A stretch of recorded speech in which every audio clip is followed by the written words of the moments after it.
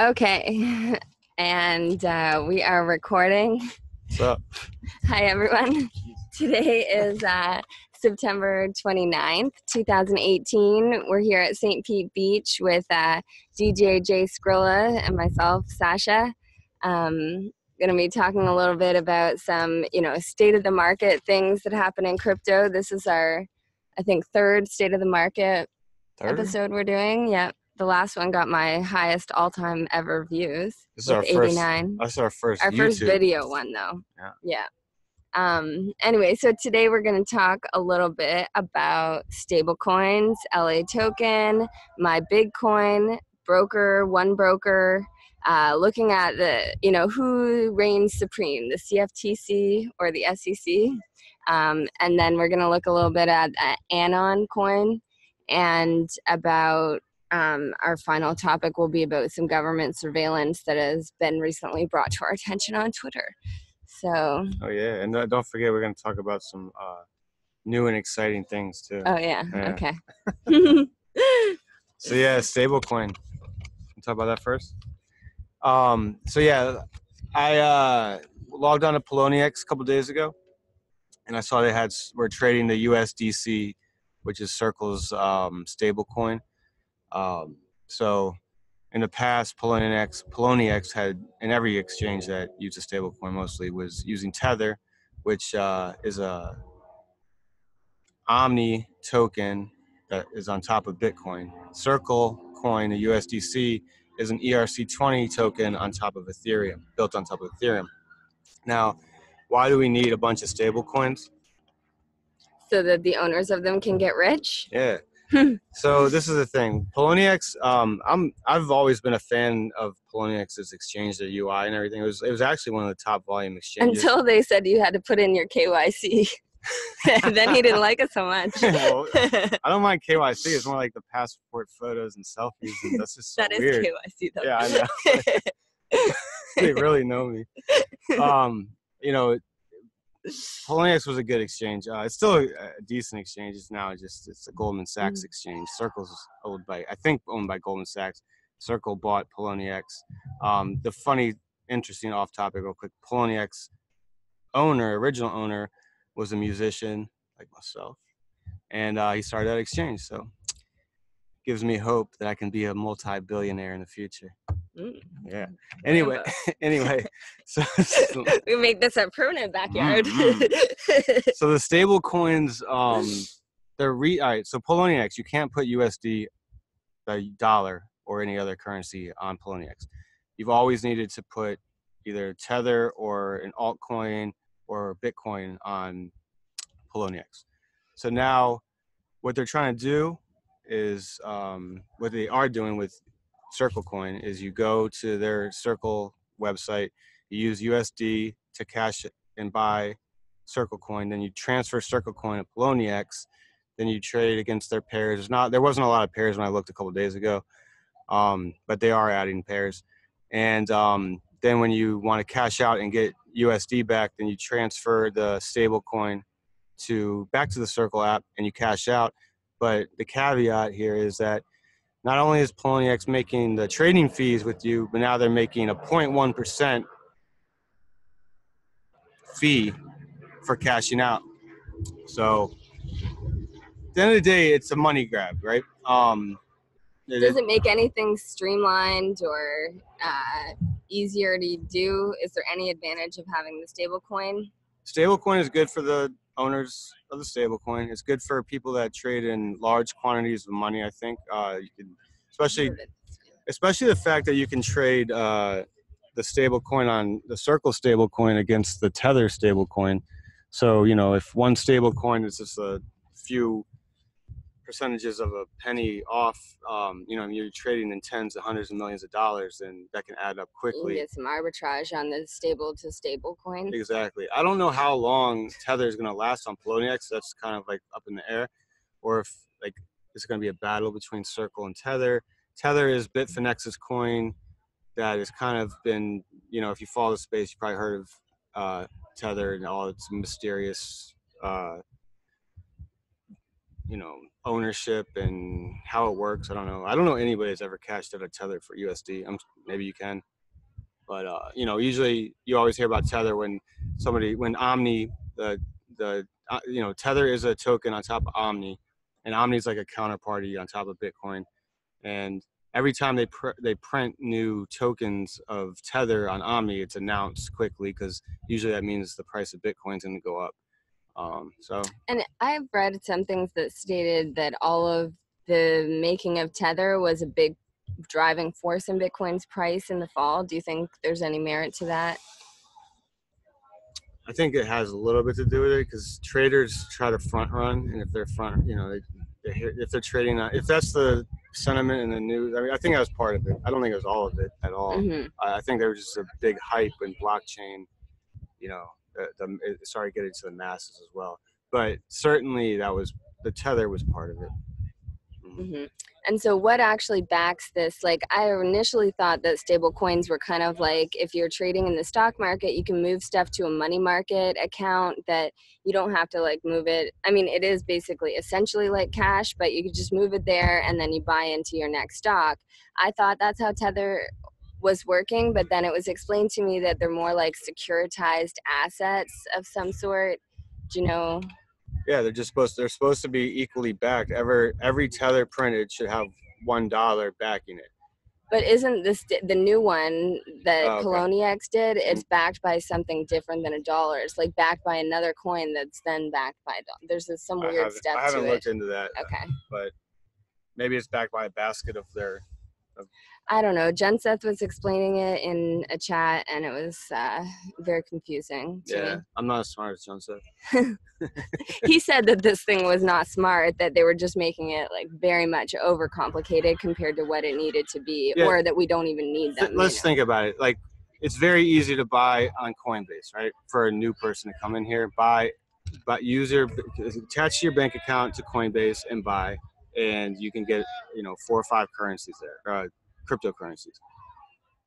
But Coinbase charges a shitload of money in transaction fees. They take a high percentage. So, you can do that and you can trade with a couple coins, or you can go to an altcoin exchange and you can't put USD on there though. So you have to get from USD to that. I don't know. That's kind of the problem. I think if the initial thing that people thought about taxes was true, that if once you went into crypto, you only had to pay tax when you moved back into dollars, then moving to something like Tether or a stablecoin might make sense in between trades. It would make 100% sense. You could do that with Litecoin or something. Like, you don't need this stablecoin, but you need something kind of stable to move to overnight if you're a day trader. But when we found out last January that absolutely every trade is a taxable event, then there's no point in moving to stablecoin. You might as well just move to a cash account or anything. It's literally an extra step that is unnecessary, in my opinion, except for the people with big money who are doing arbitrage, and the company, obviously, poloniex, Circle, Goldman Sachs. So they're getting, I don't know if we said it, but they're getting a 0.1 when you cash out your Circle on their app. When you move it from poloniex to Circle, then they're taking 0.1% of your US dollars also. So literally, it's not backed 1-to-1 because you're automatically losing a 0.1 percentage. So it's actually a lie. And also, poloniex is making trading fees too. So you're getting, just how you get double tax on this shit now, you're getting you're getting triple tax with the stablecoin. It's kind of ridiculous. Like, there's gonna have to be some better. There's gotta be some better oversight on this. Well, we'll see how much it ends up getting used. Like, the volume on Tether was what was so crazy. Like, people really, a lot of people used it. The volume was huge. So if this thing is, it'll work out for poloniex if it's got anything like Tether's volume. And I feel like the Circle coin will probably be adopted onto other exchanges, and then there's going to be a battle between stable coins. There's probably there's other stable coins in the works too. So there's always some stable coin. I prefer though no stable coin at all. I'm not an active day trader really anymore, but when you were trading a lot and the altcoin market back in the day before, it was a little more Wild West. It was kind of cool when people weren't using Tether as much. It wasn't a big deal. If Bitcoin was going down, then the alts would pump. You'd move your money into like Litecoin or MadeSafe or Monero or something. And it was a little more, that's when you saw a lot of like 300%, 20%, 200%, like, weird gains and stuff. But, that doesn't make Sick sense. gains, bro. That doesn't make sense for a normal trader, but I don't know. It was more interesting back then. Mm-hmm. And also the fact that, it's a little off topic, but with dealing with poloniex and BTCE, they had these troll boxes that were like legendary, where the whole crypto trading community was at before. People were on Twitter, but really the crypto trading on Twitter was there, but the chat rooms in these troll boxes were where you really got like a lot of information about crypto. Like, I can't explain, like, if you just got into crypto in the last year and weren't privy to these troll boxes. There's troll boxes on other places too, like Yobit and Liquid and some other ones, but those troll boxes were like legendary. So much information coming in there, so it was really a good time. Miss those troll boxes. Aw. Now, what about this LA token? Yeah, so I went to latoken.com to buy a coin that was not. What is LA token an exchange? Yeah, so LA token's an exchange, and just like Binance has Binance coin, latoken.com has LA token coin as well. They did an ICO. I can't remember if they raised, I want to say 15 million last year, which A tiny one. Yeah, during that, during that bubble, it is kind of tiny in comparison, what was going on. But so much, that was a Wild West still kind of. It's a year later. I think they're having more problems. They're up, they're launched, they launched coins, and then before they hit most of the bigger exchanges, there's more volume on stuff like I know Dragon Chain had a bunch of volume on there recently. So what I could say is that it's interesting because what caught my eye was when I logged in, right next to login was a button that said tokenize also. So it said tokenize login. So I was thinking maybe it's just like Civic where you tokenize your login and you don't need your email or social security or any of that stuff. I thought that might be a cool thing, but it wasn't, of course. Clicked on tokenize, and I come from my niche in this whole space is like art, music, blockchain. So it started saying that you can tokenize real assets. It said you can tokenize artworks, all this stuff. So I went through the step by step. There's only a couple steps, and filled out some information to tokenize a physical artwork that Sasha here actually owns, and just to go through the process and see how it worked. I went through the process. It says that you can only tokenize up to 80% of the piece. I'm not sure what the other 20% thing. I haven't riddled through that yet. That was really weird to me, thinking just the idea of tokenizing my physical art seemed bizarre because I can turn around and sell it and your tokens will now be worthless. So what's the point of doing that? But also, what would that? It's not contractually obligated. Right? Yeah. But where would that 20% go? Like, is that their finder's fee for it? I'm almost 100% it's not their finder's fee. The reason I say that is because when I was looking at their old PR from August of 2017, the whole point of LA Token and what they were doing was showing that you can sell this thing you can sell your assets without any brokerage, really, like 2 to 3% or 30% or whatever anybody else is taking. Like, that was the whole point of it. So I can't imagine that's what it is. I don't know why they say only up to 80%, because I know, like, when back in the day before I really like thought through this physical thing, like tokenizing a physical thing, like tokenizing this, how would you do it? Like before, when I was messing around in 2016, I made an artwork, I sold the artwork, and I tokenized it. And I asked You've tokenized your t-shirts too, your DJ Pepe shirts. Yeah. But the thing about this is when I tokenized this piece of artwork, I asked the buyer, I said, do you want me to make this divisible so that you can sell shares of the artwork to people, then they can invest in it. And then if you turn around and sell it, then you would get dividends from that. You get your investment, like hedging into an investment. But he didn't want to do that, which is probably fine. The token now, to me, it's a cool thing to have, but he can sell the artwork. It's not attached to anything. Like, so the thing that I'm having issues with and studying the space over the last couple of years, particularly art and blockchain, is how we tokenize physical pieces. I recently, earlier this year, I bought a piece that was on the blockchain, and I still can't think it through how it's going to work. I could easily sell that piece to Sasha. Sasha could give it to this lady at the pool right here. It's a bearer instrument. Like it doesn't. I don't know how you could track that. People are trying NFC chips. People are trying things, and I'm ecstatic to see somebody make this work. Like that thing would be awesome. It'd be a whole new economy around art. But I have not seen the evidence that we're there yet. So I don't know how LA Token is going to do this. Sorry for the tangent. Like, just on that topic, I like what my friend Nick said about it of car registration. Yeah. Like when you're selling a car, you expect this, registration with it. So it would be the same kind of thing with art. We'd have to move as a whole community to expect these, proof of token with the art. We're not there yet, even close, but that would be the only way that it would work is if everyone demanded that it have this proof of token. Yeah. But then even that you can probably hack. Like you can probably make a fake, I don't know. Well, that's what like Codex is trying to tackle. That was our whole thing, is like provenance, chain of custody, and all that stuff, because there is an issue in the art world with that.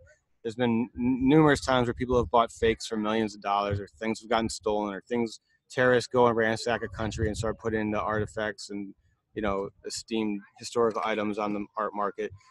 And so it would be cool for a solution to that. I don't know if we're there yet, but Codex is trying to do it. So pay attention to what they're doing, I guess. I just don't think we're there yet. So be careful with some of this physical tokenization. And what happened with LA Exchange? This was the funniest part. Yeah. So back to what happened. I did it step by step, and then me being curious about, like, what am I actually doing? Like, what is this token? I said, first I had a list of questions, and I hit up the help desk, and they were online, and they were like, I was going to ask them a list of questions, right? My first question was pretty simple. Sir, what blockchain is this going to be tokenized on? It was not simple. For the physical art piece. It was not simple because he didn't have an answer. They don't know. They don't know what blockchain they're using yet. They're advertising, you can blockchain tokenize your physical art, and then they don't know what chain they're using. That's so stupid. It's the dumbest thing I ever heard. So LA Token, get your let us know stuff together. And buyer and seller beware. Yeah. With all of this, it's buyer and seller beware. Yeah, definitely. Then we saw some kind of new developments in the law world this week. I don't know if they're that new. It was the first time that I've seen this happen where, so first we got My Big Coin, and that is a coin where they were purporting, I think some people thought they were Bitcoin instead of Big Coin, but their ticker is MBG. I think they did an ICO, and they would be like one of these coins that I would have assumed the SEC would go after for failing to register a security sale. But instead, this one was decided that it was under the CFTC's jurisdiction. And so what they did, they raised $6 million from 28 people. They said that they were backed by gold. So I don't know if it's that fact that they said they were backed by gold that moved it from SEC to CFTC, but the court actually did come out and say this is a commodity. And so that was what was interesting to me. They'd met the definition of commodity, and it made me think, well, wouldn't all of these things meet the definition of commodity? And then a couple hours later, we get a new case that kind of explained that, and it said, maybe other lawyers already knew this, but it was new. I don't think it was that common knowledge. So the SEC is just a subset of the CFTC. So the CFTC governs the whole thing, and then the SEC can govern a portion of it. So that's what got clarified from my understanding of it. And that clarity came out of the case against one broker. So they actually, lucky them, they're a company based in Austria selling swaps. Future contracts. So future contracts. So they got sued by both organizations, the SEC and the CFTC. So they get double whammy. And their owner was like, well, we're an Austrian company. Where does this jurisdiction come from? And it was very clear on both complaints. It comes out of interstate commerce. which is the most broad jurisdiction. It's like if you use the mail or the wire or the roads of the United States, then you're, under their jurisdiction. And so that can be simply placing a phone call or sending an email. You're That's into crazy. the wire and the mails. That's wild. This is such a broad thing. It's very broad. So if you're an Austrian company and you want to follow the global rules, not the U.S. rules, you can't send a single email, or certainly you can't accept a single customer from the U.S. I'm gonna. I don't know anything about this case except for what you've told me a little bit about, but I'm gonna just guess that this is not gonna be able to be enforced.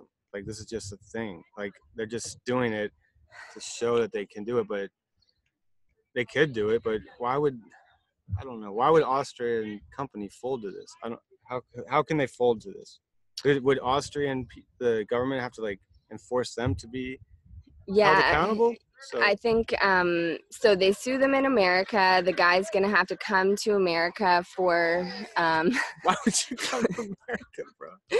Well, yeah, I'm headed to Singapore if I'm that guy. Like, well, we saw recently, like, Taiwan didn't have an extradition treaty, but they still sent Cody Wilson back to America. So if Austria doesn't want to get in a big fight with America, they're gonna force the guy to come and stand trial here. I think I've still got lots to learn on this international business law stuff, but from my textbook understanding of how all of that works is if you're out of the country but you have jurisdiction, US has jurisdiction over you by you violating the Commerce Clause, then your country is going to tell you have to come here and stand trial. So America, I'm American. America's got a very long arm. Yeah, so America is the president of the world. Noted. Well, shout out to America. I'm waving the flag. America. America. I do love America, but it is it has a pretty big ego that it thinks it can go, and it not just thinks, like, it can go sue all these people outside. But you minimum wage or no money making motherfucker comes up with $2 in your pocket, you're allowed to go buy a lottery ticket and waste your money, but you're not allowed to like put it into exchange. You can't put it into this Austrian exchange, but you can put it anywhere else. You can put it anywhere else that's not crypto. If America is not controlling the gambling and making the money off of it, then they're gonna come get you. Because the house has to win. Yep. And then, do you want to talk about the Anon coin? Yeah, real quick. I've been just looking around at certain things, and I saw Anon coin. Turning the Hodlcast into a pump zone for Anon coin for a few minutes here. Just kidding. Literally, I have like very few Anon coin. I got them because they're airdropped to me. Listen, this is the point. Every motherfucker out there, if you own Bitcoin, you have Anon coin. Unless you own your Bitcoin on Coinbase. Ooh, is that true? Well, I guess Coinbase should have all the exchange. Well, Coinbase gets them if they choose to give you your forks. This is another reason why it's good to hold your own. This is a co-fork, okay, of Z Classic, which was a fork of Zuko's coin, Zcash. It might have been a fork of Z Coin, which is a fork of Z Class.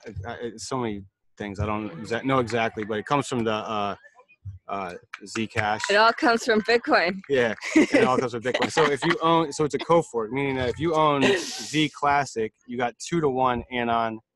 You got 2 Anon to every Z Classic you own. If you own Bitcoin, you got 1 Anon to every Bitcoin you own. So now they're traded on a couple markets, and I just thought it was interesting because it's a co-fork, and not a code fork, a co-fork. Yeah, CO-fork. And, basically I think what the market is looking at is how many people are going to claim these coins. And after a while, I guess the claiming will end somehow. Maybe. I don't even know. How do you claim them? I'm not even sure. I don't know. Like, I know if you had your Anon or if you had Bitcoin. And why are they called Anon?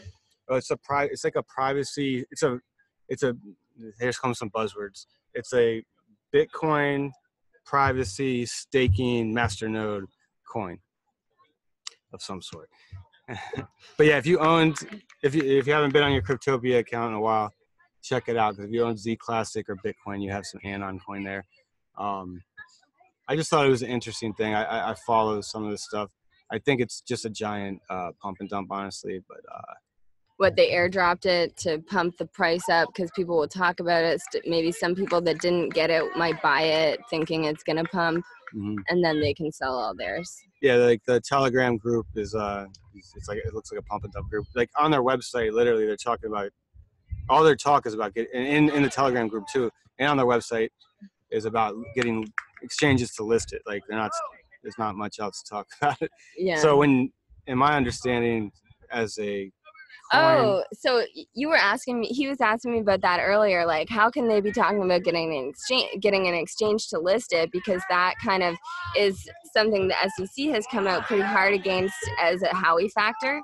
But if they were airdropped, that might be why they're a little bit less at risk of being considered a security, because the number one prong, investment of money, isn't there. But this wasn't an airdrop. Anon wasn't? Oh, because it was a co-fork. Okay. Yeah. Well, that's even, that makes it even further from being an investment of money, right? I mean, you had the initial investment of money of Bitcoin, maybe, unless you mined it. This is the confusing thing to me. So on one hand, if you own Bitcoin in your cold storage and you want to go get Anon, you have to make a serious effort to probably do that. Like you have to go export your private key, do a couple of things if you've ever done a fork before, you know.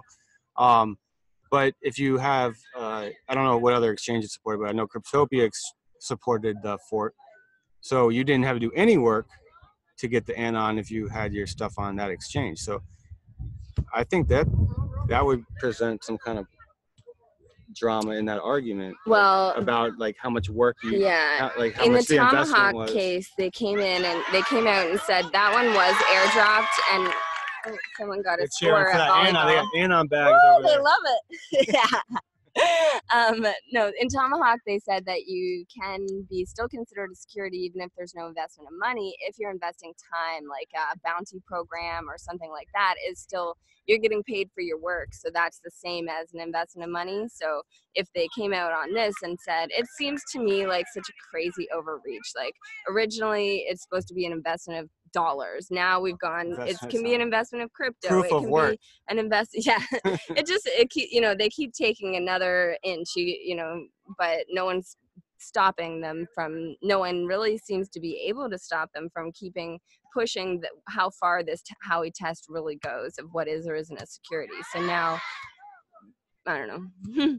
Yeah, I don't know what is or isn't. I just almost assume everything is, and kind of the safest bet to do it. Yeah. Just stay on the right side of the SEC or don't sell to any Americans. Oh yeah. And to be clear, so this is the Anon, right? I don't know. Maybe it's called Anon coin, but it's called Anon as I know it. There's also Anon coin on CoinMarketCap. So Anon coin actually pumped like 100% the day of that fork. People by accident. Well, or people that were holding it were pumping it to show, so that people thought that was the, people were buying into that Anon. It's confusing. Same thing with like when BCC, Bitcoin Connect, had the same ticker as Bitcoin Cash, and I think that could have been part of the early pump on that too. So where do you think this whole market's gonna go? It's gonna go up. Like it has to go up. It's only a couple $100 billion right now. It's down 75% from where it was 6 months ago, and the cryptocurrency is not going anywhere. There's going to be a lot of oversight, regulation, things happening in this space, but it's being, even in this bear market, a lot of the bro-vestors have left, and I see a lot of building, a lot of community stuff going on. A lot of like roadmaps call for like a year. Community. A lot of, we got a peanut gallery over here. A lot of roadmaps show 1, 2 to 3 years out for things being built. So like, you're gonna see this happening. Do you think McAfee will eat his penis? I hope not. Me too. Disgusting. No, but it also means that the price is gross.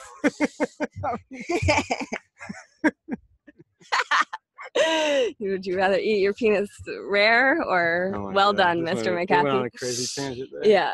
Well, let's maybe tell people a little context of that. So I think McAfee, John McAfee, the creator of the antivirus software, has become a pioneer in the crypto space, where he has said he really was a big altcoin promoter on Twitter, and it came out that everyone that asked him to promote their coin was paying him something like $100,000 to make the tweet.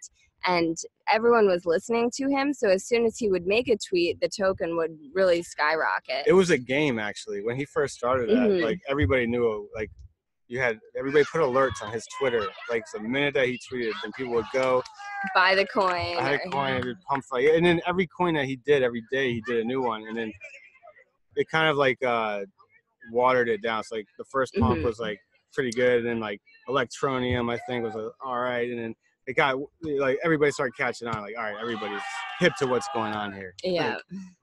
But he goes around to all the conferences. He brings a huge entourage. He's got this kind of younger wife that is very, you just see them and they've got maybe 10 entourage of ex-military people around them. So he's never traveling alone, and he'll get on and he'll talk a lot about the importance of anonymity in Bitcoin. He'll talk about the importance of censorship resistance and the importance of trying to get banking relationships with crypto, because that's a big challenge right now, and the rooms just fill right up. And he is a great speaker. I've met him a couple times now. I really liked him. A lot of people don't everyone has he's a polarizing kind of person. People either love or hate him. I'm on the McAfee lover side myself, just because I think the whole thing's so funny.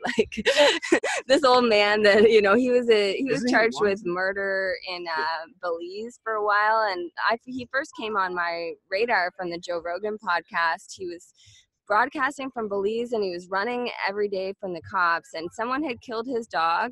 And the person that he suspected killed his dog turned up dead, and the Mexican police assumed, or were charging McAfee. He was never proved guilty for it, but anyway, at that point he couldn't come back to the U.S. That all got sorted out. Now he said he was on the run from the SEC for a while. I think that's been sorted out since then too. There's been multiple kidnap attempts against him. I'm not sure who is trying to kidnap him, but they're very real. At one conference, someone came up and sat next to me and talked all about this Facebook social media thing they were building, but they didn't know shit about Bitcoin or blockchain. And I remember sitting there thinking, who the heck is this person? Why do they have any right to be making a coin? They don't know anything. Then I end up talking to McAfee later, and he thought that person was there to kidnap him. Yeah.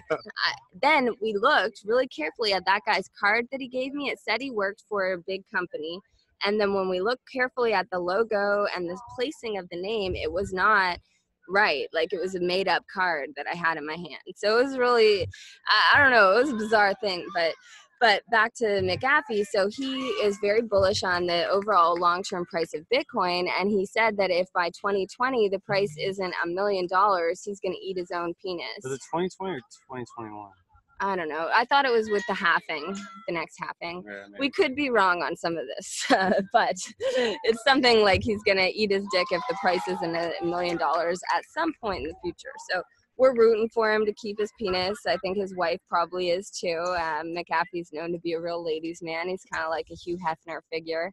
So the world will be at a huge loss if 3 years from now he has to, do that. He's not doing that either way. He'll go on the run again, I think. But do you think there's a chance protect McAfee's penis at all costs? Yes, pump that price to $1 million. We have to have it. Now I wonder if it touches $1 million, then he's safe, or does it have to stay over $1 million? Because we've seen some volatility. Anything close to $1 million. Yeah. If it was worth I don't know. It's kind of bizarre. And also, he didn't announce it. It was a tweet that he said if Bitcoin's going to hit a certain price, and then some other crypto trader dude, I think his name is Magara or whatever, he replied to him and said, I forget, if it doesn't, then what? He's like, if it doesn't, then I'll eat my own dick. So it was a reply. It was a joke too. Yeah, he could probably get out of that by saying it was said in jest and not a real contractual obligation. Yeah. So. I'll be on the side of getting out of that for him if he ever needs. What else? You did some new artwork and listed it. Do you want to tell people?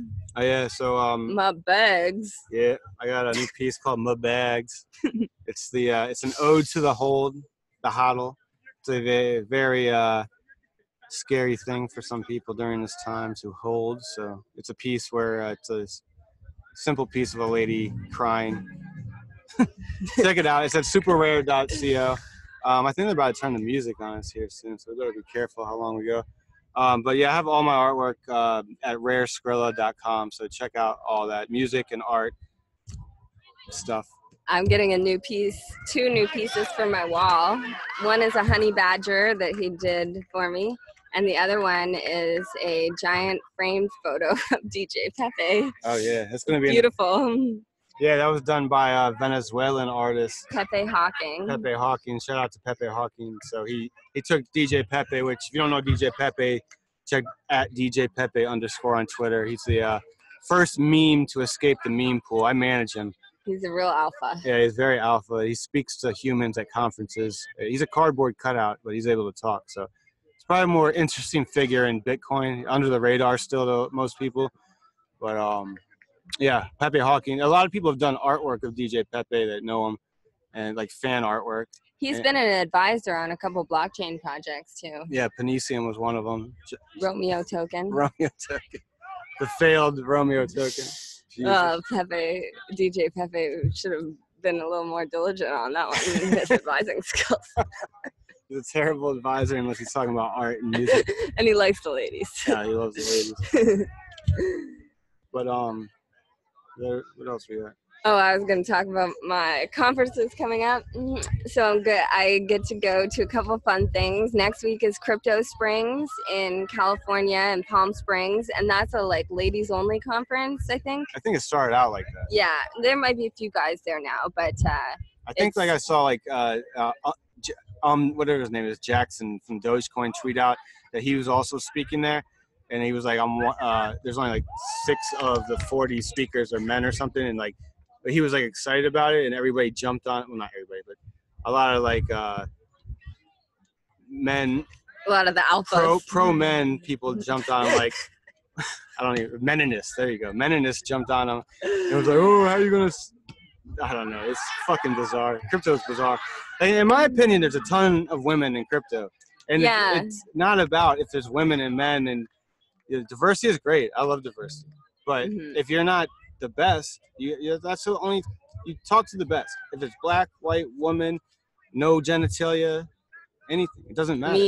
Memes, and that's the thing too. Like DJ Pepe spoke at a conference before, but he doesn't get a lot of action either. Like I don't see people hitting up DJ Pepe to speak at all these conferences, and that's maybe they don't know he's available. I could say that's bigotry too. You know, the memes should be able to speak too. He's very smart. Too. You know, so he's actually the first meme to make a exclusive playlist. So yeah, using blockchain, very interesting.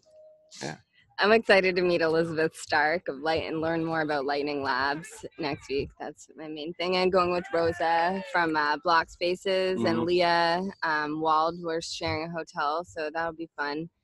Get to know them more.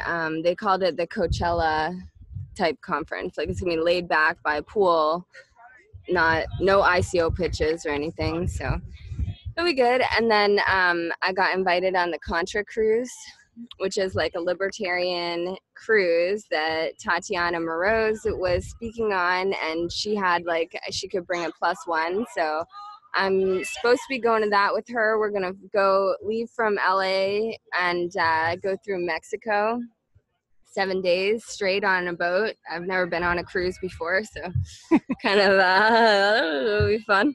And then it's the World Crypto Con after that. I'm going with Lynn, and Lynn Albright is bringing me as her +1 to that, so that'll be fun too. And then I'm going on the World Crypto, or the Tour to Crypto. I'm going to bike from from Vegas, from that World Crypto Con to somewhere. I don't know how far I'm going to make. My goal is to do 2 days. They're doing 100 miles a day, so I think 200 miles is probably my upward limit of the biking. I don't know how they're doing it to bike all across America. There is no way that they're doing 100 miles a day 30 to 60 days straight. That just They're going to have such bad chafing. They would be dead.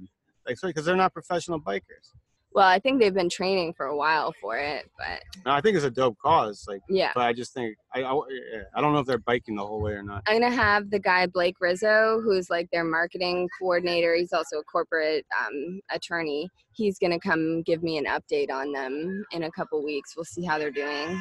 And I guess lastly, I'm teaching with Cynthia Gayton the final course of our 3-part intro to crypto art, crypto music, and creatives. Blockchain for creatives for the Washington area, lawyers for the arts. It's in Washington, D.C. Part 3 is on Monday. That's what, tomorrow? No, it's in 2 days. So if you're in D.C., you can sign up for that class.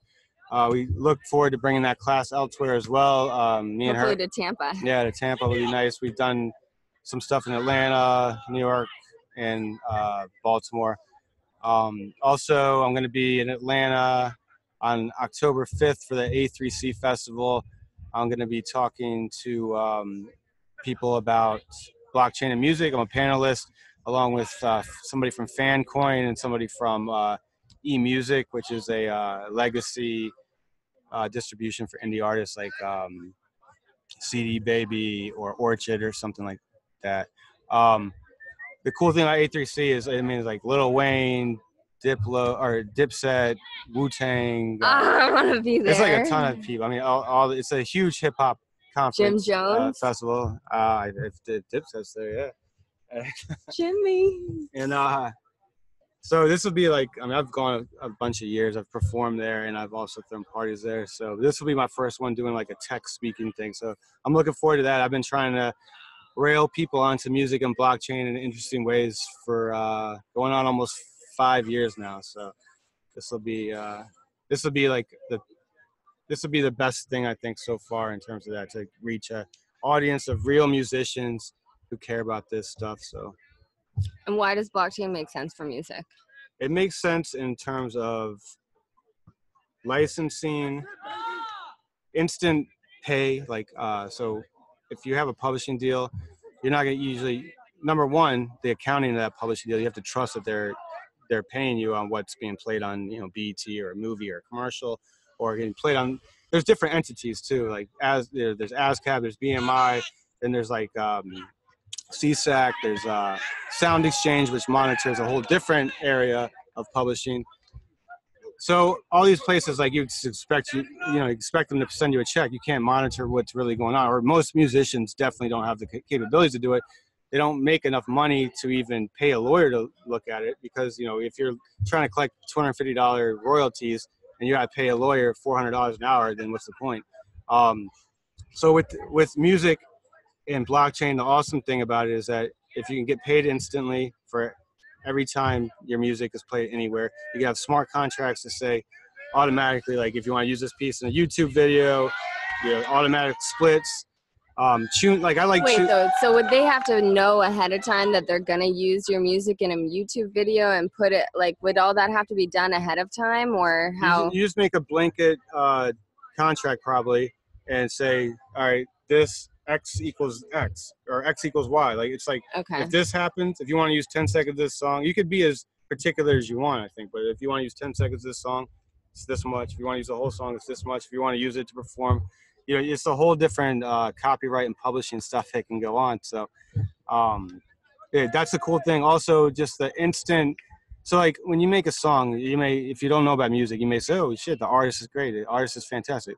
Generally, the artist is good, yes, but there's so many other elements that make the artist pop, like producer, manager, art, marketing guy. Like there's so many. This is a team game, like in anything. It's like business. Like it's not just an artist. Like the artist is the face. Sometimes the artist isn't even the songwriter, So like again, songwriting get paid. So like what is a cool thing, and I've talked about it before, is Tune Music. I have no stake in Tune in terms of they ownership. Should be giving you stake. They should. I talk about them so goddamn much. But they're like a house music entity, and that's kind of where they come from. They love unicorns. Yeah. So they have a cool concept. They're the furthest along in the space. I think there's a lot more development that needs to happen.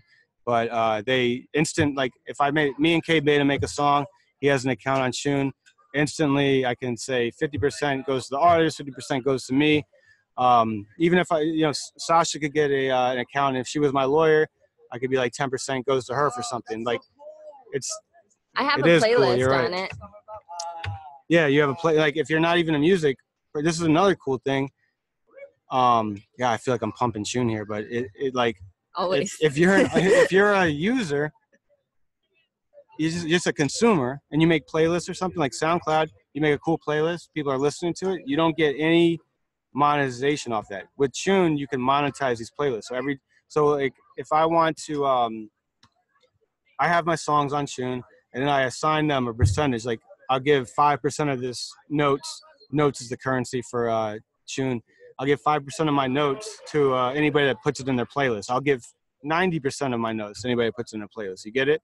So You it's see like, it? yeah. Do you see it? You see it? You see it. So it's really cool. Check out Tune.co. Like the music and blockchain is going to be a thing.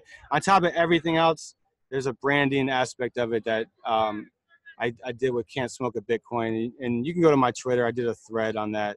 How many different blockchain projects I used to promote my one song featuring Peter Schiff and Krista Rose called Can't Smoke a Bitcoin. And we have a new song coming out soon called I Wear Gucci, featuring another very prominent member of the crypto space that you may be surprised, and he's going to be very surprised at. So that's an exclusive news right there, Sasha. Thanks. You heard it here first, people. So yeah. I wear Gucci. I don't yet. Someday. I have a fake Gucci belt that somebody bought me. Oh yeah, I bought him it. All right. Thanks, everyone. Have a good Saturday. And meeting.